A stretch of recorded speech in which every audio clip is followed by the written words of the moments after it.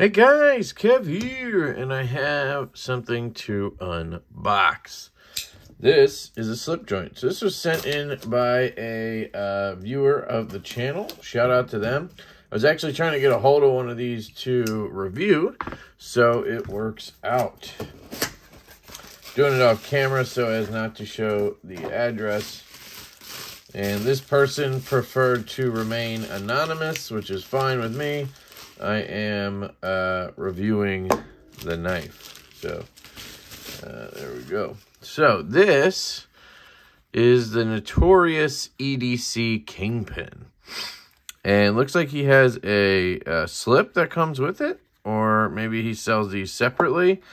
And it looks just like a Jack Wolf slip. It's crazy. I don't know if it's different, but it honestly feels identical to that. But yeah, cool slip. So I would put it in upside down. I don't know how it was in there. But there's the slip. It says Notorious on the side. And this is the KingPin. So I forget where I became aware of this. I think it was just online on Instagram. He's got a pretty big following. And you guys know I'm a big Jack Wolf knives fan. So I have all the Jack Wolfs and love them. And it makes me slip joint curious, you know, to the point where I have designed one that should be coming out soon, at least on pre-order, the Urban EDC Barley. But I don't know. So I do like to try other brands. Now, I'm usually disappointed because Jack Wolf just has some kind of magic in it. But let me get that right. But, you know, it doesn't persuade me not to look into other stuff. So I was talking to Notorious EDC, I believe his name's Tom, about trying to get a pouch, which I still haven't scored a pouch. And I did ask if I could check one of these out on loan. He did say he doesn't have any to loan out for review, which is perfectly fair. You know, a lot of companies don't plan for that, and I don't like asking for free stuff. So, like, I wasn't going to ask for, you know, like a review sample to keep. Like, that's just not my style. And if I don't like it, then what do I, you know, I don't know. It's just, I'd rather have a loaner so I can just say what I think. You know what I mean? But anyway, so somebody did say they had one and was willing to send it. So that's how I got it. I believe these are, man, I don't remember the price, $275, something like that. You're talking about titanium. I believe M390 could be 20 CV. We might find out. And then you have a Reate construction. So this is done by Reate. I don't know if he lists that, but it's definitely a Reate. And yeah, so here it is. Let me take my ring off. I don't want to damage this. And it is a, I guess you would call it a clip point, but it almost is a spear point, right? It's kind of a spear point. Like, it's an interesting blade shape now that I have it in hand. From the pictures, I was just like, yeah, that's a, you know, that's a harpoon clip point type thing. But I don't know. It's an interesting one. It's actually going to be a little more usable than I expected, I think. This is all stonewashed, which is definitely not my jam at all. I just think it looks too monochrome. It's just kind of ugly in my opinion, the all stonewashed. But he also has a blacked out one. I think he has ones with, does he have micarta? I think he has micarta. So there's different options. I don't see the blade steel, so I'm going to guess it's M390 just because it's Reate, it's overseas, etc. It does have a fuller on it. And it does have a lot of the hallmarks from a Jack Wolf, like the, well, I guess the sharpening choil. And I don't know, that could be something that you just see on traditional knives, you know? I don't know. But it just looks exactly the same. What else? That's really it. I don't know why I said it has hallmarks. I like the fuller for pinching, actually. So it's set up, instead of having a nail nick, which is traditional, it has this fuller on both sides, which is kind of nice as a lefty, right? And then you have on the Jack Wolfs, you have a kick. So right here, this hits the bottom of the spring and stops the blade from over traveling and having the blade hit, the edge hit. You can push past that if you're, you know, not careful and hit the edge. On this, you're going to have a stop pin. So there's a stop pin in there. So you can just slam it down all you want. It's not going to cause any issues. I can see some writing inside. So again, we have Notorious inside. There's an N on the blade, so we know who it's from.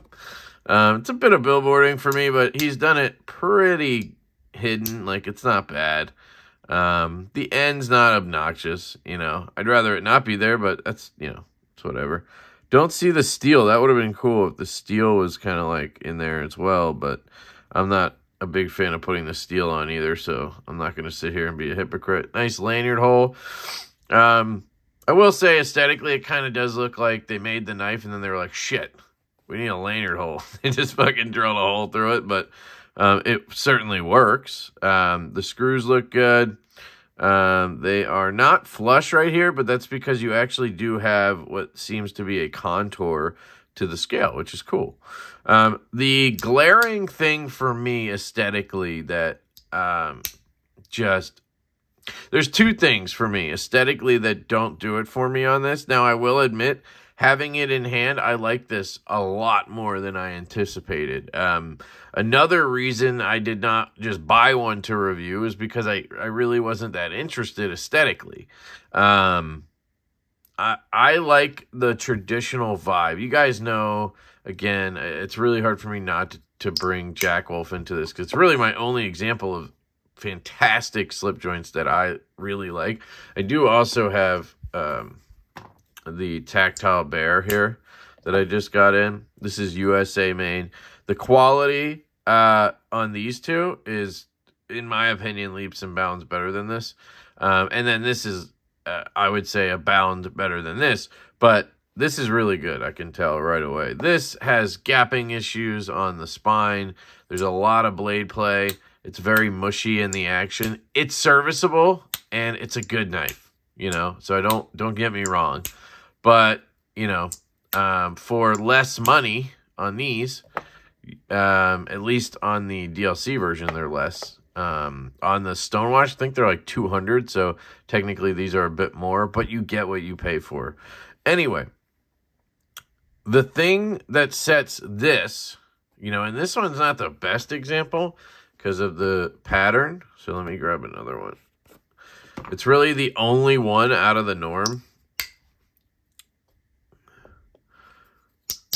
What sets this apart is it has the traditional lines, the traditional pattern, and then he modernizes it with titanium, camo carbon, S90V, belt satin, right?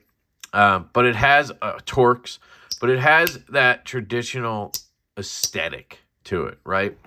These two are kind of doing a faux traditional, right? Like, it has some traditional vibes. You have a fake bolster, you know, you got flutes, but that's almost where it ends. The nail nicks are, you know, really modernized. There's, I don't know, the branding, if that's a thing, traditional or not. It has stop pins.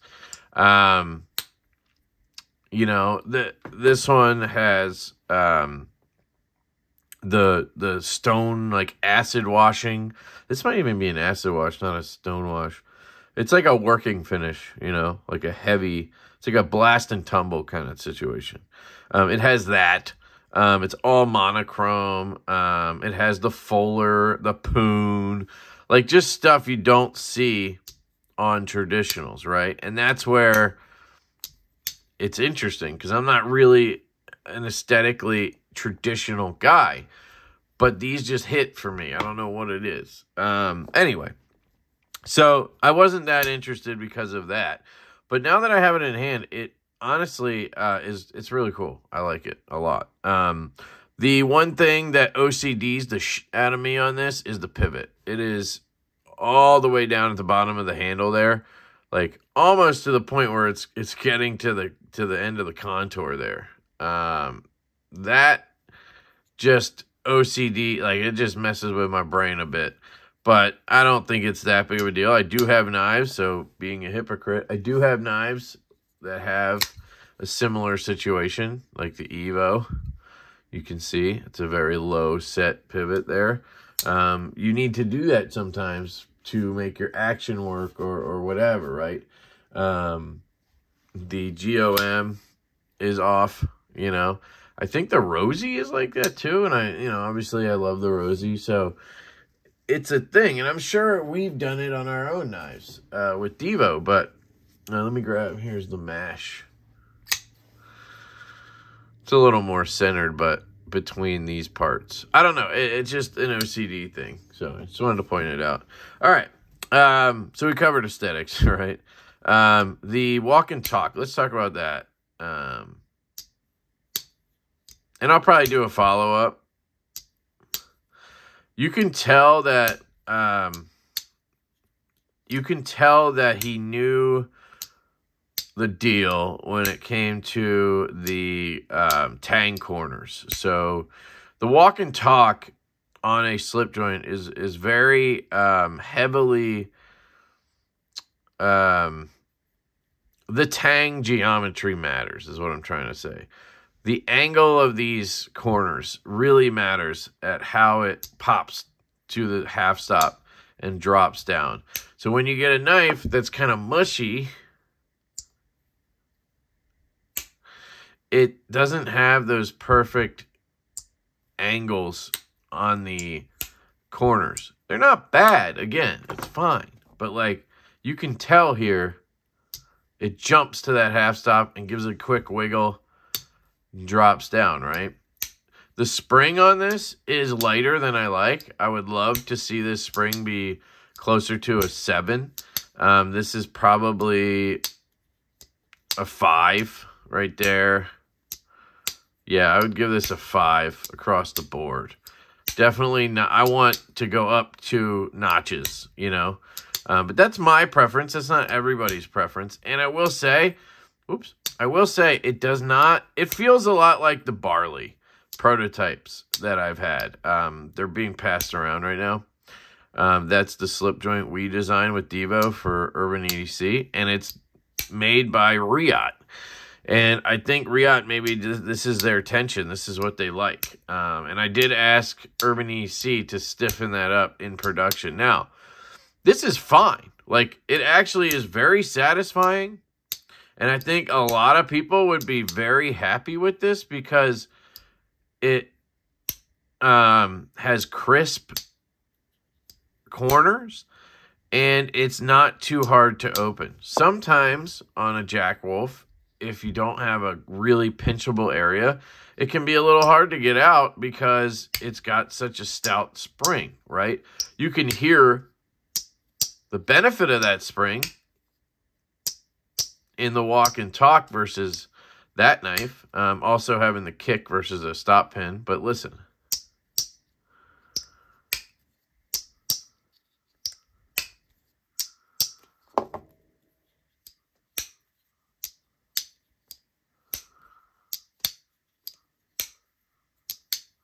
You see how it really hits every corner and pops.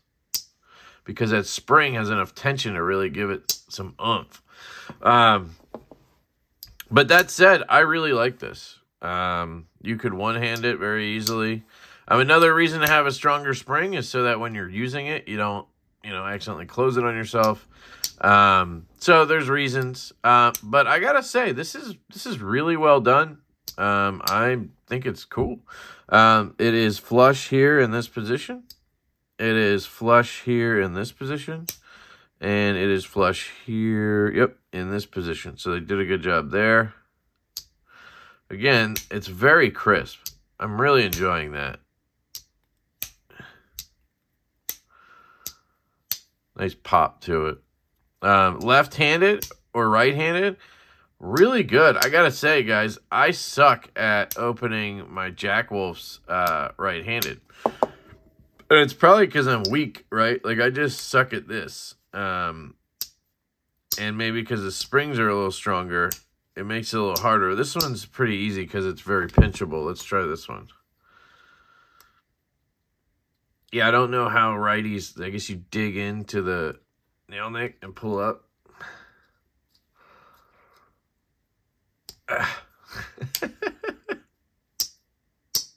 You see what I mean? On this, I just have, boom. And because it's a lighter spring, I can grab that easy, right? With my weak hand, so to speak. So, that is the notorious EDC KingPin. I honestly haven't seen any reviews on this. I haven't looked either, but I haven't had any come across my feed. And I was curious what the deal was. I know slip joints aren't everybody's bag, but they are becoming more popular. So, yeah, blade to handle ratio looks pretty solid. Yeah, I think it looks normal. Ergos are comfortable, just very neutral, comfortable ergos. You can pinch grip it, nice and rounded up here, so you can get down and use it like that. You have a, I think it's a hollow. Decently thick stock. I think that's a hollow grind. So, not that it matters what it is. It feels good. So, that's the important thing. Yeah. I think if he were to come out with like a camo carbon or fat carbon or something, I'd probably pick one up. I am debating just getting one anyway. Because I really do like this. This is well done. And it's good to see other people doing good slip joints, you know. There's not many out there, in my opinion, that are even close to the Jack Wolf level, you know. This is sniffing at it, you know. I mean, I would definitely strengthen the spring up and, you know, change the materials a little bit personally, you know. Again, that's all my opinion. But it's right there. I mean, it's good. I like it. All right, so that's the notorious EDC KingPin.